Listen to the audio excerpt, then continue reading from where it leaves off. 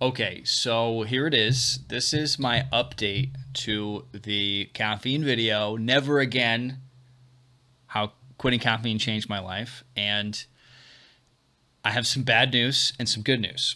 So the good news is that I was able to stay off of caffeine for at least the next year after that. I think I made the video back in May and really had minimal issues overall with caffeine. And, I think I had maybe a week there where I had a couple drinks and then I got back on track. And then recently, I'd say 2 months ago, I started drinking caffeine again and I really fell off the bandwagon.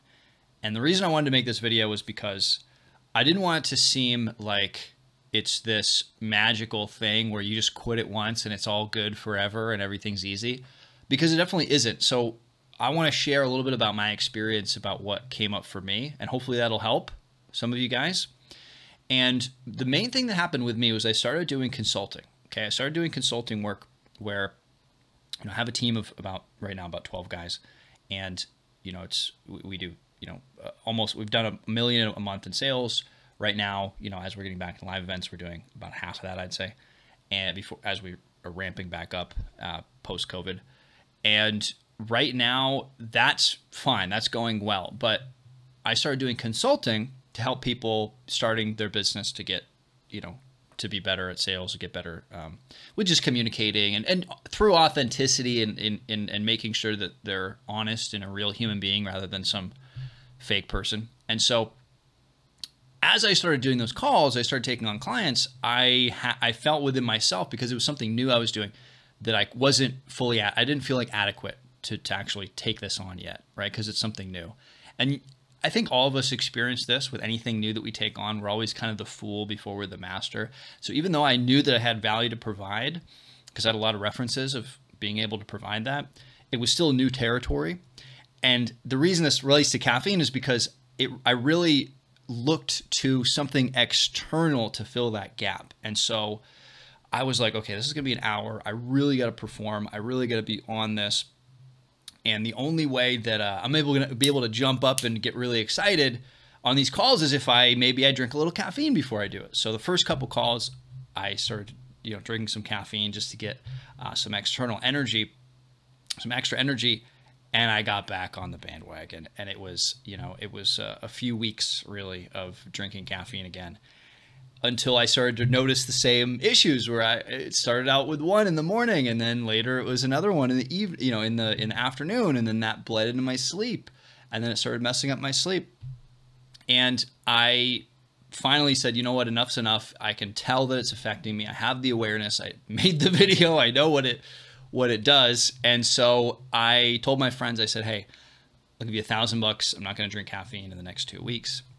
Quit it for 2 weeks, easy. Didn't need it again, and got back on track. And that was a huge win for me. And what's been happening recently is, and I'll be full transparent here, I've been drinking it, I'd say, a few times a week in the very early in the morning. And that's actually been somewhat manageable, where I haven't been doing it in the evenings. I've been doing a little bit of caffeine, and I'm doing very, very, very little amounts, and I'm supplementing with B vitamins and other things. So I still get that energy, but without a ton of caffeine, just a little bit. So it's probably equivalent to a green tea. And so that's been a good solution to not only get a little bit of extra energy and oomph in the morning that I just don't naturally have when I'm underslept. So let's say I mess up and I eat too late in the evening like I did last night.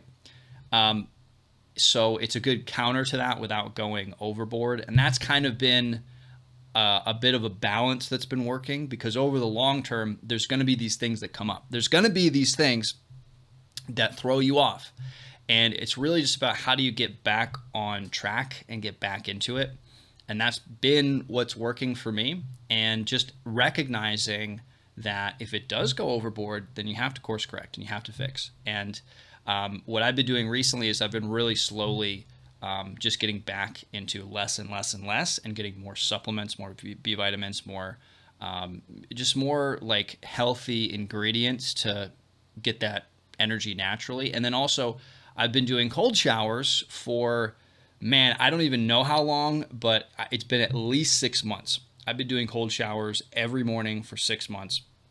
I'll probably make a video about that. But basically, it's been amazing. And that gives me it wakes me the fuck up in the morning. I feel great. And that's been just consistent. And so that mixed in with like running in the morning or working out in the morning is pretty much, and then like a little bit of supplements to give me a little bit extra energy. That's pretty much been the best start to my mornings that I've found. And I hope that helps. And I want people to know that, you know, if you did fall off, don't beat yourself up. You can always course correct. You can always do better. It's not the end of the world. All right. It's just a little bit of caffeine, but take it seriously and recognize when you're rationalizing it and when you're using it as a crutch, like I did, and be able to have some friends that'll help hold you accountable to getting back on track. And that's really the best remedy for me, because at the end of the day, it's not enjoyable. It's pretty miserable to be consistently getting bad sleep, poor sleep. You know, it's this vicious cycle. And so that's been the solution for me. I hope that helps.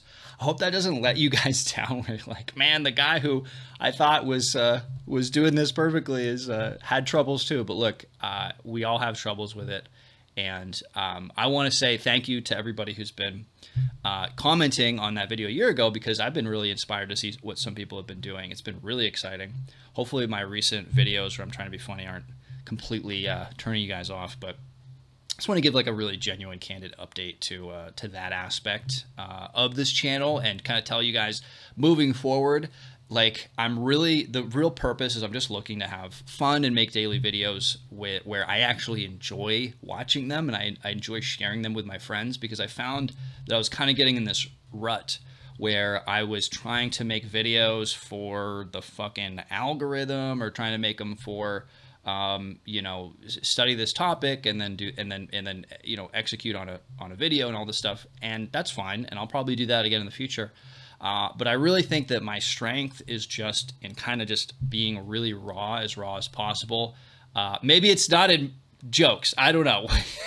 So if you don't like that, fair warning, there's going to be more of that coming up. But love you guys. Hope everything's going well, and everything's good over here. Having a great time.